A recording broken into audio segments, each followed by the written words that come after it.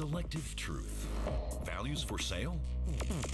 In these challenging times, do we really know what's going on? How are we influenced by the media, politics, and the economy? Join us to discuss media, freedom, values. At the Deutsche Welle Global Media Forum, the place made for minds. Ladies and gentlemen, welcome to our closing ceremony. Here's your host, Terry Martin. Thank you. Thank you very much. And welcome to the closing ceremony of the Global Media Forum 2016. I hope you're filled up with new ideas, new contacts, new ways of approaching journalism. It's certainly been a very stimulating time for me. I've taken advantage of the afternoon sessions to learn some new things myself. Particularly today, the question of how do you deal with the distinction between objectivity and impartiality. Fascinating question for myself, something I think it's important that we all reflect on that at a time of increasing polarization. Anyway, today, for the closing ceremony, we have two speeches. First of all, if you walked here this morning from the bus or train stop, you might have noticed some colorful signs along the way, and these are signs referring to the commitments of different cities around the world who've committed themselves to reducing their carbon footprint. Those signs serve as a kind of marquee for the big white building that you saw rising up behind that. That building is the UN's climate policy headquarters, if you didn't already know that. It's right next door, right between here and Deutsche Welle itself. Now, climate change, like sustainable development, presents journalists with a monumental challenge because climate change is also extremely complex, and it makes it difficult for journalists to report on it accurately and properly. I know this from experience too because I've covered a couple of conferences of the parties, the COPs, the UN climate conferences, including the one in Copenhagen, which was quite a challenge. Our next speaker understands, perhaps better than anyone else, exactly what's at stake in the effort to inform the world about climate change. Ladies and gentlemen, it's our great honor to introduce Christiana Figueres, the Executive Secretary of the United Nations Framework Convention on Climate Change.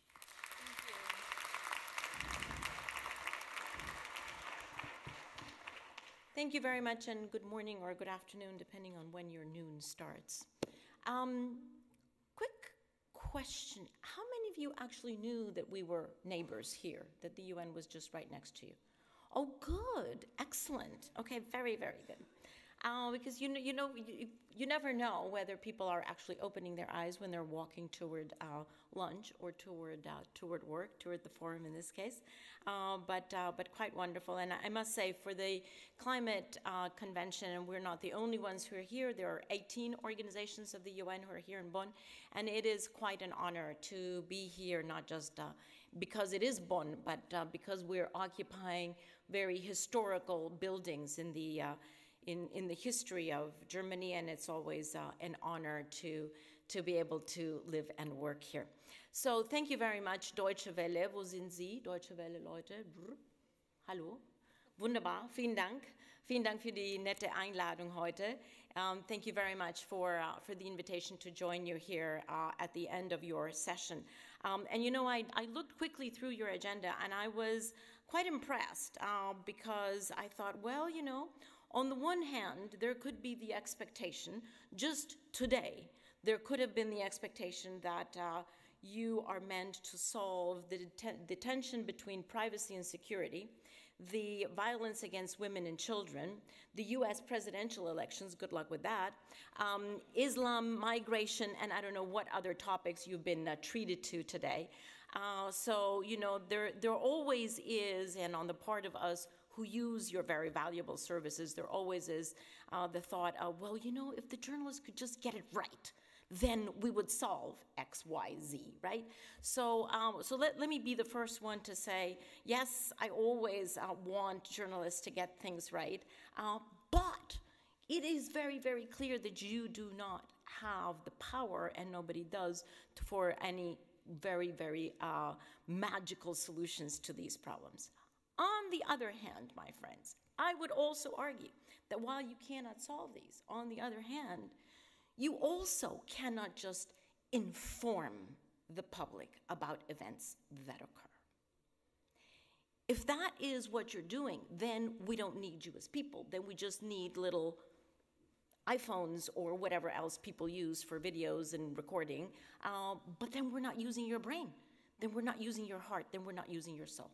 So from my perspective, what I would always want to see in journalists, and I'm told that you're no longer called journalists, you're now called content producers. So let me bring myself up to date with that. But it is that you approach events not just with a reporting to report the news as a news event, but actually, from my perspective, I think that you have an incredible privilege and you stand in a very, very important nexus where you're able to use news events that occur out there, but you use them to connect dots. You use them to point out to the general public what are the ramifications of that news event. What does it mean? How did we get to that? And what are the implications for the future? So that connecting the dots, seeing the ramifications of news events is where I think that you have extraordinary value added and, in fact, I would say very unique position in the global society. So how does that apply to climate change? Because I guess you can figure out that being the executive secretary of the United Nations Framework Convention on Climate Change, that climate change is sort of what I have for breakfast, lunch, and dinner, and that is correct. So you will forgive me if I use climate to exemplify how I think that you have this enormous opportunity and responsibility, frankly, to connect dots for people and to see ramifications. So question number 2 of the day, how many of you were in Paris? Excuse me, I don't mean having fun in Paris. I mean at COP21. How many of you were at COP21 in Paris? Okay, so about 6 of you. All right, well, let me just say, yes, Paris was an event, okay, a news event, and it was carried certainly at the end on all the front pages of every single newspaper and every single TV show, et cetera, et cetera, et cetera. It was definitely an event. We had, other than the 6 people here, we had 3,700 journalists who were there, which was actually just 2/3 of the 6,000 who wanted to come. And the reason why Nick Nuttall has, lost all of his hair here, the head of comms at the Secretariat, is because he had to say no to more than 2,000 journalists who wanted to come in. And I will have you remember that COP21 occurred in Paris just 2 weeks after the attacks in Paris. So the fact that so many people wanted to come is already a news event in itself. We had 28,000 participants from every single country in the world. We opened the conference with 155 heads of state and government. Never before in the history of woman and mankind had we ever had 155 heads of state and government under one roof on one day for one topic. Because at the United Nations, we bring them together for the General Assembly, but they always come over 2 to 3 to 4 days throughout the high-level part of the General Assembly. So 155 heads of state on one day, under one roof, for one topic, and with one message: we want an ambitious universal climate change agreement. That was quite an opening that we had. And not only that, but we actually opened already with almost 190 national climate change plans coming from 190 countries, which means all of those countries had already done their homework at home to figure out how can they nationally, from their national perspective, contribute to the global effort. So my point number 1 is, yes, Paris was a news event, and it was reported probably more than any other United Nations event. It was reported as such in every single media and was characterized as the huge surprise, unprecedented, historic, never seen before, et cetera, et cetera. All the superlatives that we Latins love, but you know, the Germans tell me are actually not to be used. Not that I've ever taken that advice, because I continue to speak in superlatives. My point number 2 is that not only was it a news event, it was a historic news event. And why was it history? Why did it make history? Well, I would argue for at least 4 reasons. First, how many of you have ever had a little family conversation in which you want to have a unanimous decision about anything, be it what you're going to do on the weekend or what you're going to have for dinner? You know how difficult it is to get one person raised his hands that he's actually has family conversations that end up in a unanimous decision. Congratulations, a very unique family. I don't think that is the experience of most people.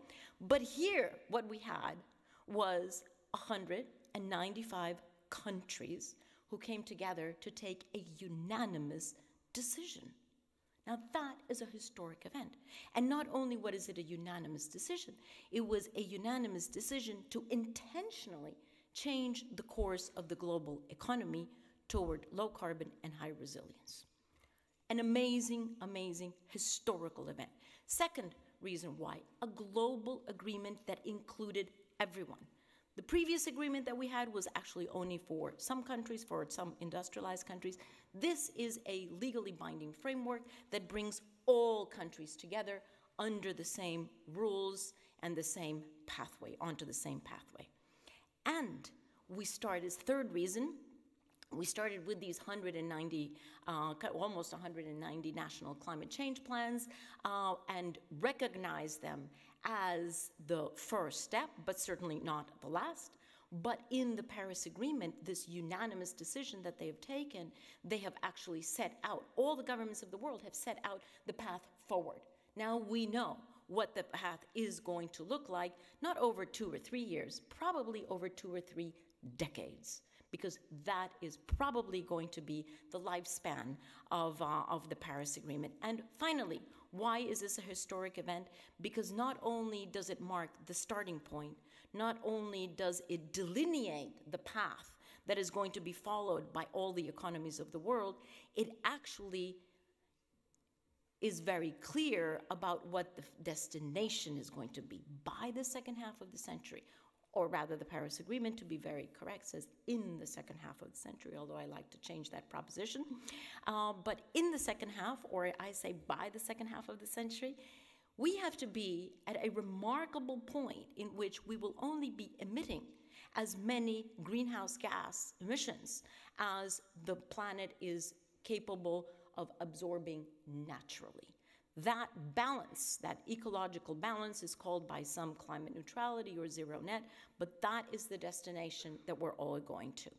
And it's not exactly where we are right now, because we are still increasing in our greenhouse gas emissions, but we will have to, in order to stay on the path that has been determined in Paris, we will have to peak very soon and descend our emissions very, very clearly.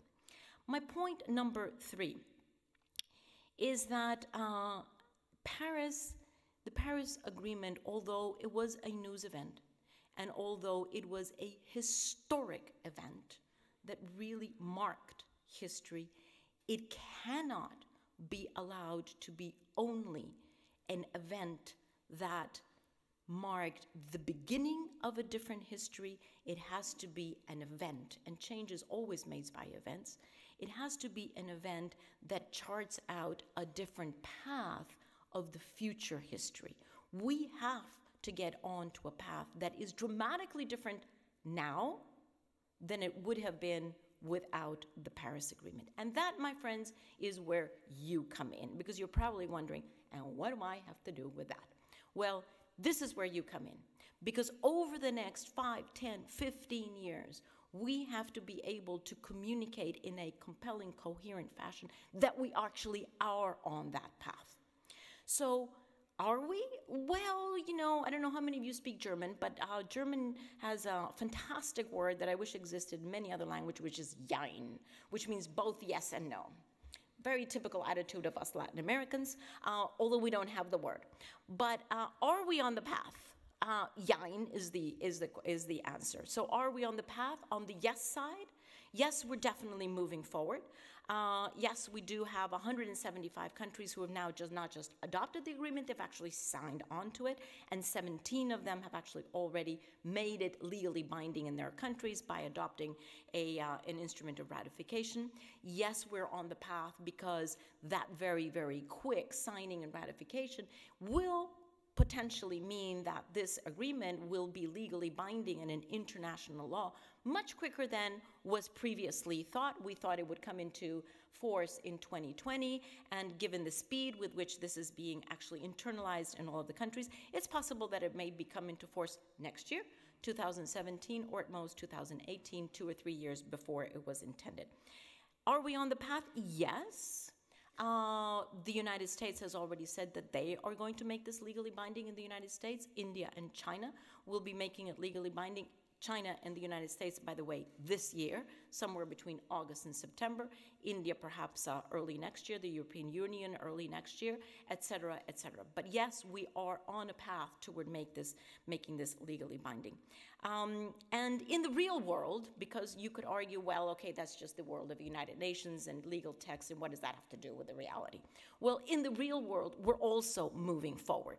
The latest fantastic news of Solar Impulse, and I hope that you followed that news, the airplane that is making its way around the world with a single drop of fossil fuel, only with solar energy, just landed in the United States in New York and will be completing its trip around the world when it lands in Dubai in a couple of weeks from now. Morocco I'm just going to give you a few little examples. Morocco currently boasts the largest concentrated solar power plant in the world. Morocco, okay, this is not Germany. This is Morocco, a truly developing country, boasts the largest concentrated solar power plant in the world with 500 megawatts, and Dubai is currently preparing to build an even larger solar power plant. We have more investment going into renewable energy the world over, including the United States, by the way. We have more renewable energy investments more investment going into renewable energy year by year, now for the 3rd year running, than into fossil fuels. And we have 65 corporations and counting that have already committed to being 100% renewable energy, so 100% clean.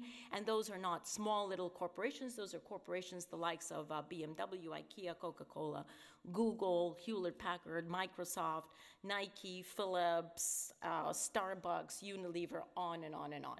So a long list of multinational corporations that are fully apprised of the need for them to role model what the rest of the economy needs to do. So that's the yes part to my question. Are we moving forward?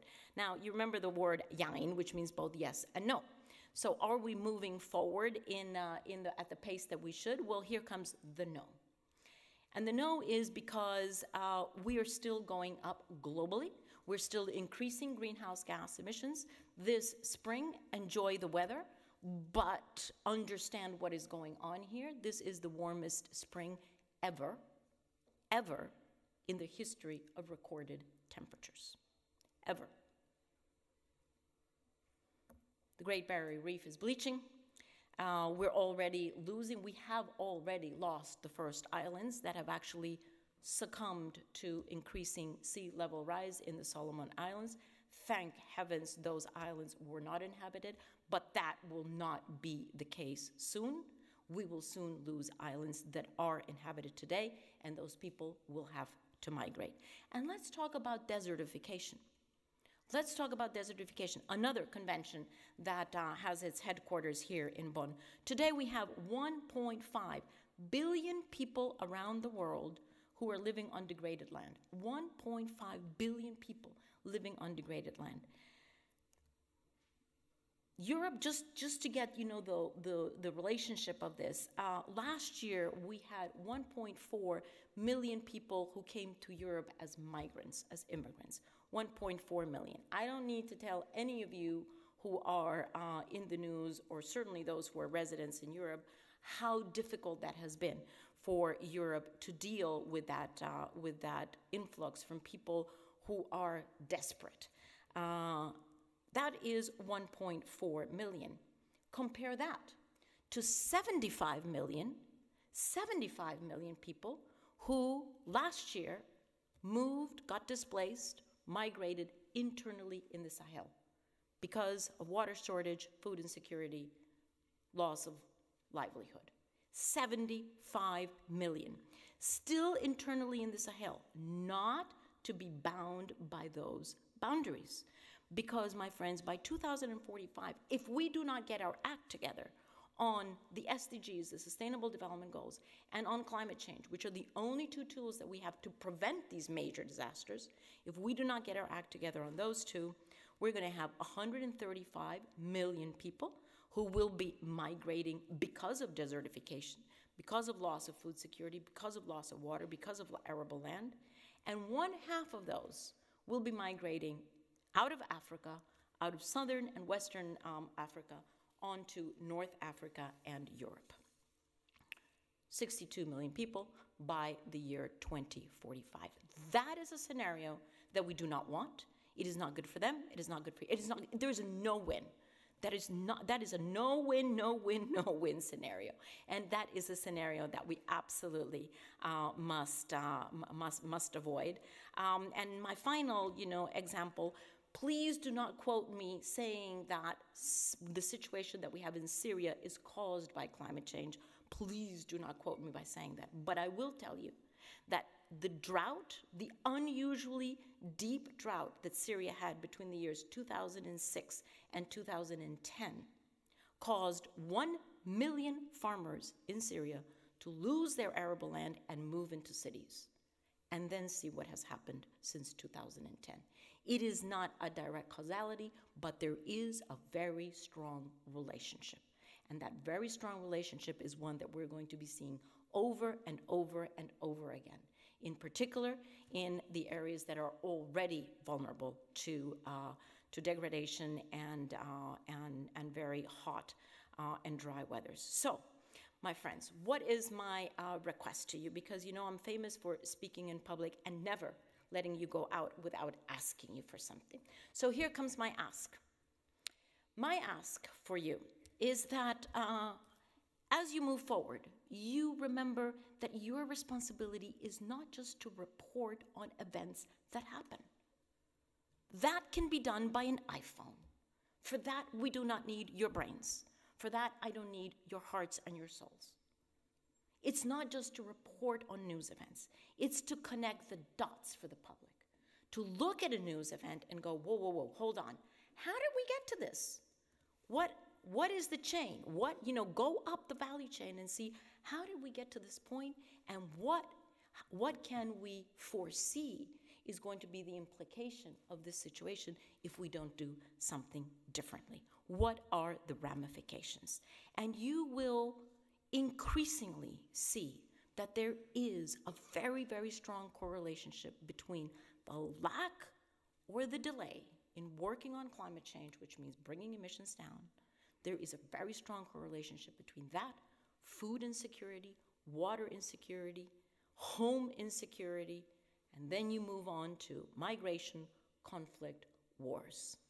Very, very clear. So look at it the opposite way around, okay? The opposite way around. And that is the opportunity that we have as of this year, having adopted Sustainable Development Goals in the United Nations last year, having adopted the Paris Agreement.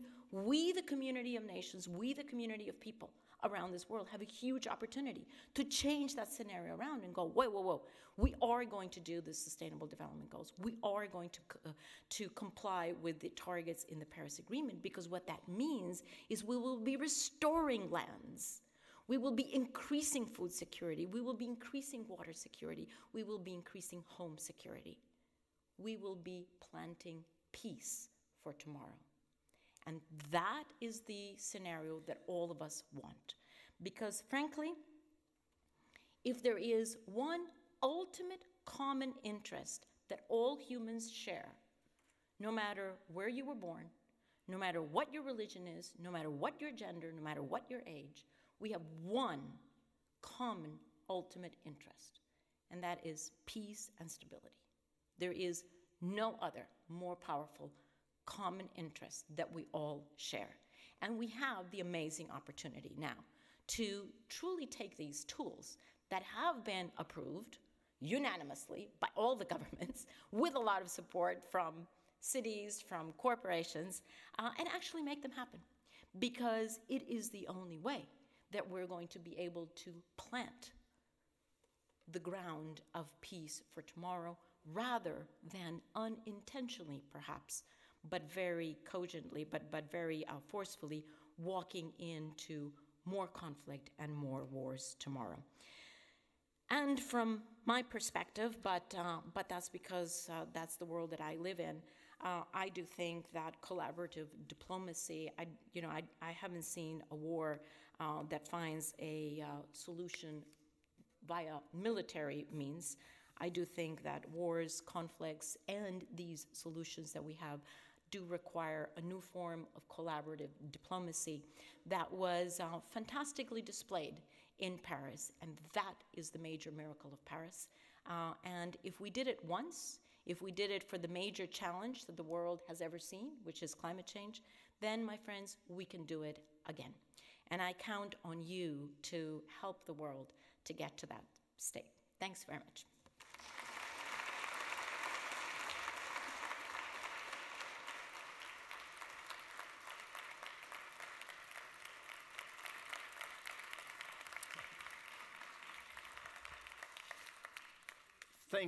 Thank you so much, Christiana Figueres, appealing to our conscience as journalists, imploring us to go beyond just reporting and begin to connect the dots perhaps a little more, reminding us all of the security implications of climate change, the security implications of environmental degradation, and reminding us too just how important the Paris Agreement is and the development goals of the United Nations and our responsibility in informing the world of what is going on.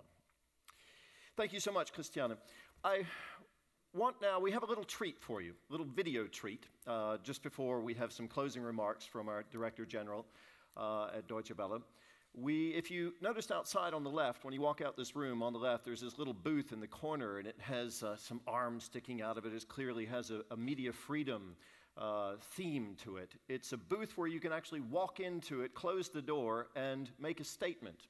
And this booth is a project, calling it The Booths. They've been set up in Egypt and in Lebanon and in Dubai. And it's a project for empowering people, for giving them a voice. And it's turned out to be a very successful project in the Arab world. We've taken some snippets, some of the examples of what people have been saying inside of this booth here at the Global Media Forum over the past 3 days, and provides a good snapshot of the mindset of the people who are attending the Global Media Forum, what their concerns are, and what their aspirations are. Let's play it.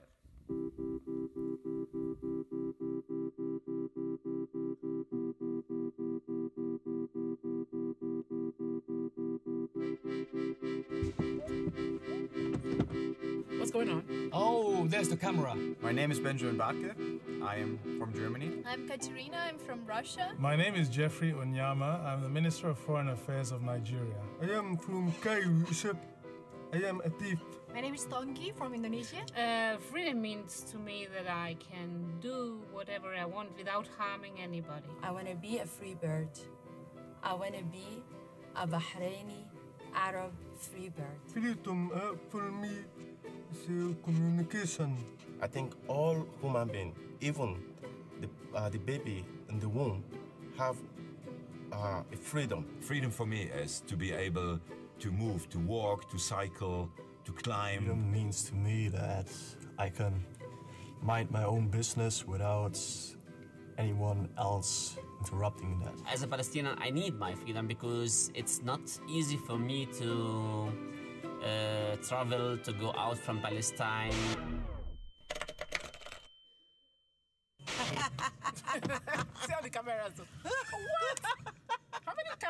here. 1. Oh, Lord, have mercy. Oh, you really want me? If I should, you have to come in here with me to dance. Okay. Yeah. Have I got a story for you, my friend? Heute schöner Götterfunken. Tochter aus Elysium. The baby's on the... Which one? We have so much in common as human beings. I would even go as far as to say that we are all the same. Yes, I do have a story for you.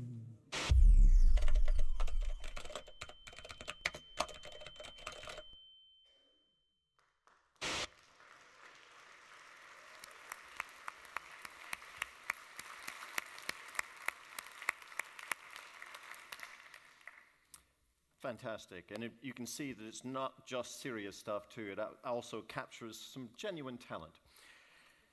It's my great privilege to introduce our Director General at Deutsche Welle, Peter Limbourg, who has been so supportive of what goes on at the Global Media Forum, for the values that Deutsche Welle represents, for what the Global Media Forum offers as a forum for journalists and policymakers dealing with issues concerning media and freedom, media press freedom in the world. Ladies and gentlemen, for concluding remarks, I give you our Director General, Peter Limbourg.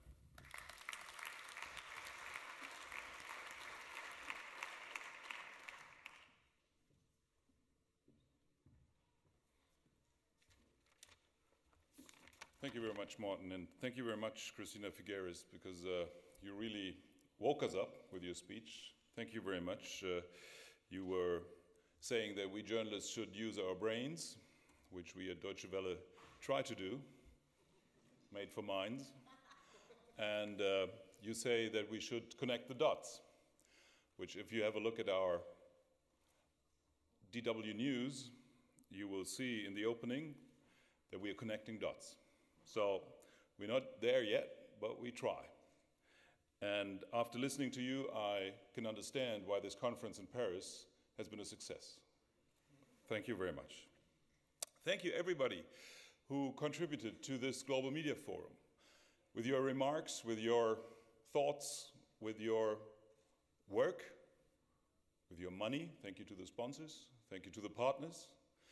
And thank you very much also for the people who organized all this.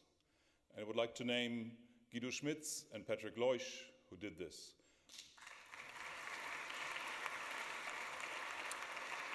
But I also want to name Mr. Nalting and Frau Gröniger, who did this the years before and laid the foundation that this Global Media Forum is a success. And I would like to thank everybody in the team of the Global Media Forum and everybody around, whether it's catering, whether it's whatever it was, whether it's security. They really made this a great success. Thank you very much.